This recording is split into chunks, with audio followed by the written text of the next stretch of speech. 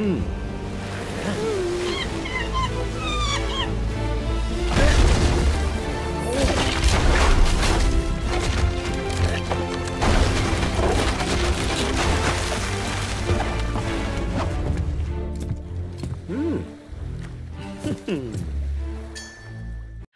know what, I said I was going to review this set after I collect the other two first, but you know what, who cares, I'm just going to review it now. So this is the Brick Bounty, the ship, and here is the box.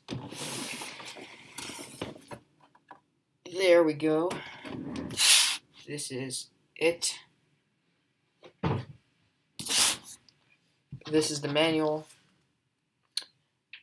It's one manual, and I like it when there's double manuals more, just because of the fact, like on big sets, when there's a double manual, or when there's more than one manual, because then, like, if you're building something with a friend or a family member, or with, like, multiple people, they can, like, each do different parts of the book, because usually there's different books showing different parts, and at the end of the book, you connect, like, the two parts. On some ships, I think, like, the captain's cabin has a separate manual, half of the hull has, like, the hull has a manual, and then the sails have a manual, but this is just one piece. So first, let's take a look at the minifigs, the minifigures here. Here's the captain. He looks like a stereotypical pirate.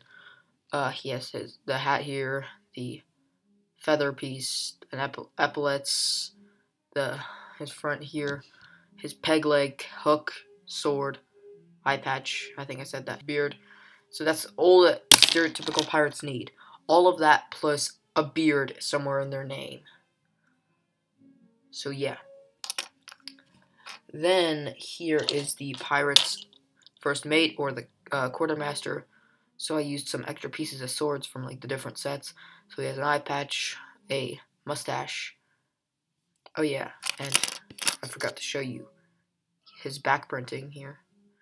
And there's this guy. He has a tattoo, an open shirt. In the back here, you see some, like, leather or cloth sewed on. Here is the cook. As you see, there's a dead fish on him, and he has a hairy chest and an eye patch, and he's lost some teeth. Then here's his frying pan, and then there. Then there's the cabin boy. As you see, he has shorter legs than everyone else. These are the non-moving legs. Then he has a telescope here, and he's got freckles and a bandana, and then here's his back. Then here is the Admiral. I think this is a very cool minifig. So he's supposed to come with a sword, but I used one of the extra pieces as a pistol. Then here's his golden epaulets. I really like this hairpiece. It looks kind of like a, you know, George Washington hairpiece. Thomas Jefferson, George Washington, or just like a generic, like, Admiral hairpiece. This minifigure kind of reminds me a lot of the Commodore Norrington from Pirates of the Caribbean. Of course, they hadn't made a minifigure for him, but that's when he was, like, not in off duty. He had, like, facial hair, and he had all ragged clothes. It's from that scene, but it didn't show him, like, in uniform. Then he's, like, shaven completely. Then here is his back, and he does have a double-sided face. His face looks scared. I really like this minifig. There's also the Governor, which is in the Soldier's Fort, but this is the Admiral. Here is the Imperial Officer, the white epaulets, blue uniform, and then here's his back. Then here is the normal soldier. He has his musket piece here. The front, white epaulets, a shako hat. Here's his pack. And then here is the sawfish or shark, or I don't know. But this is not like the shark. This is not the shark that can eat a whole minifigure, but it's still a really cool looking shark. And here is the boat with the lantern on the front, the stud shooter on the back, basically a small cannon, extra stud shooter pieces, and it's blue for the blue coats, and then the brown ones are for the pirates. Now, let's take a look at the actual ship. So let's start with the front and make our way back. So here on the front is the bow or bow. I don't really know how to say it. Then here's the bowsprit, and then connected to the bowsprit here is the figurehead, who holds a sword, who's a skeleton who holds a sword and a hat. Well, and I just put one of the extra pieces, which was a sword, so that he has two swords. And probably this was the captain of the ship before the pirates took it, because pirates take over ships, and maybe this was like an imperial ship or something, and then the captain of the ship was killed, and then they used the skeleton as a figurehead, which shows that they're pretty cruel. And perhaps they just put his corpse on, and then the sea washed it until his body turned into a skeleton. Yes, that's just how bad they are. Then here's the bow rail, and then here is the anchor, which you can turn this knob right here to lower it when you want to dock your ship, or raise the anchor when you're setting sail. Then here is the sail. I don't know what this sail is exactly called, but it's on all ships, sailing ships. Then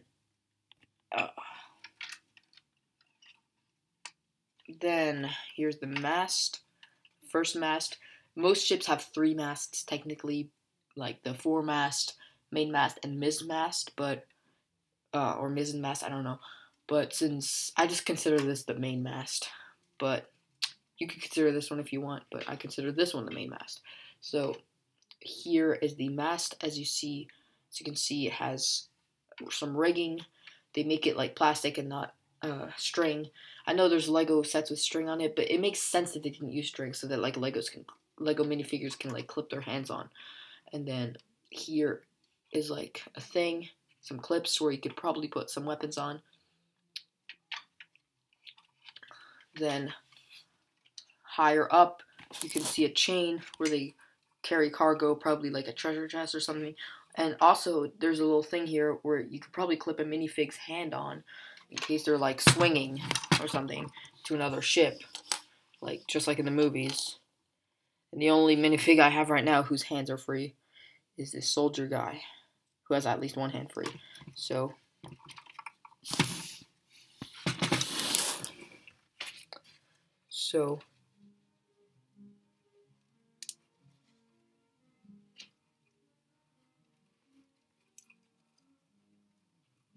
oh my gosh. Anyway, so there we go. So he's hanging on there. And anyway, you can move this, which is pretty cool. Then here's the top here. I think this is called a top. And this is where they can hold on, I'm just going to take this off. It's really bothering me. Anyway, there's the top where the minifigs can shoot. And then here is the crow's nest and the pirate flag. Then here, the Jolly Roger is on the sails. And then same thing on this mast, except it has a red thing. However, on the box and in the instruction manual, it shows this pirate flag to actually be back here, but it just made more sense to me that it's up here, because there's normally nothing up here. And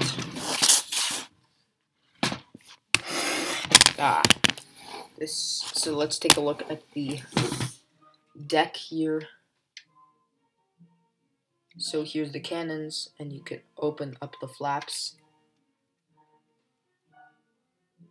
So it comes with 2 cannons, but you can hold 4 cannons in case you get other cannons. You can put them here, and then it comes with a crate full of cannon things, and they shoot.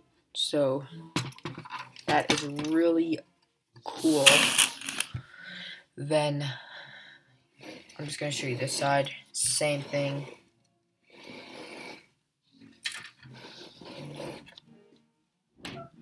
Then here's a little tour around the cabin. So here is a 2-piece window with a sticker on it. Here's a normal window that opens from the outside.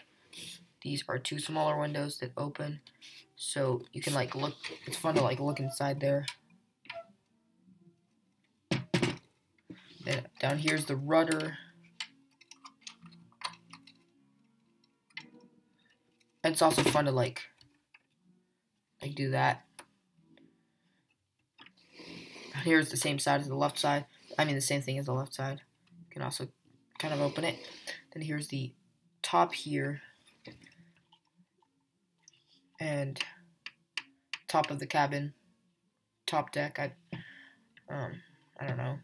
Then here's the lanterns. Here's the wheel, which is really fun to spin. Then here's the swivel cannon, which you can also fire. And then you can take this off to reveal the cabin. So here's the door. Here's a look at it from the outside. I consider this is like open, but it has like a little table on it. I consider that like the workplace for the cook when he's like using his pan or something to fry something with it. Just gonna put that over here, and then he's going to be standing here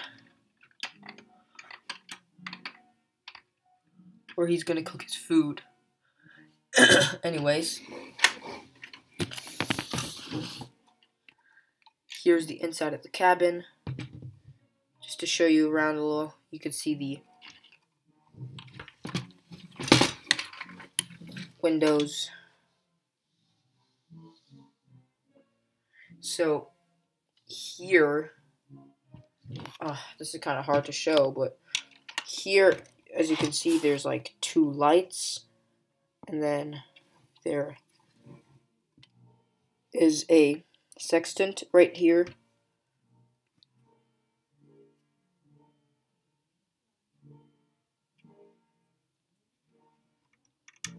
And then there's the map piece right here, which is actually on a stud, and it's not like all 4 on a table. Like, it's not like on a 2x2 thing, because that would be kind of difficult to take off. And at the same time, it looks better because like it's kind of like diagonal, which makes it look more natural, like something on the table. So here's the map. Pretty cool detail. Focus. Anyway, so it's kind of like looks like an old map from the 1700s, and it has like, you can see the land, the sea, and then you can see the ship right there, and then the thing that points north, and then the X that marks the spot. And for every single pirate, for like all the pirate waves, they had different things. Like the 90s pirates had a different flag, the 2009 had a different flag, and this one does. So that's nice. I think it has a different one, and then Pirates of the Caribbean has that round flag. Like for Lego Pirates of the Caribbean, like had the round flag from in the movie, used in the 3rd one and the 4th one movie. And then here is the table with the rum and whiskey, and oh yeah, so you can lift it to reveal the secret compartment where the pirates hold their treasure. So here it is. So it comes with some gems, and then it also comes with skeleton legs. And a lot of people wonder why they're skeleton legs, but this probably explains why. The figurehead is a skeleton, and it's connected, but it is only the torso and the head and the arms. It's like the legs are not connected. Like the torso is connected straight to the bowsprit. So here are the skeleton legs. So that probably explains why. If they didn't want the legs, why didn't they just throw it overboard or something? I guess they wanted to keep that too, or use them to like ward off people from the treasure if they ever do find it. So I'm gonna put it back in. Oh my gosh, in there. So thanks for watching. I got this from my step uncle. I mean, what am I saying? My step grandpa, and he gave it to me as an early birthday present, and it's not my birthday yet, but he gave me the money for it, which I'm really thankful for, because I really love this ship, and hoping to make some stop motions with it, and yeah.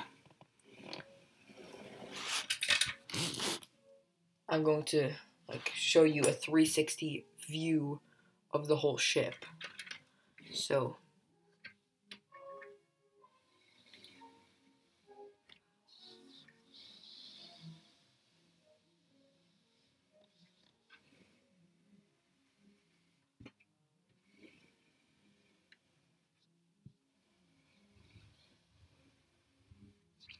yeah. Thanks for watching.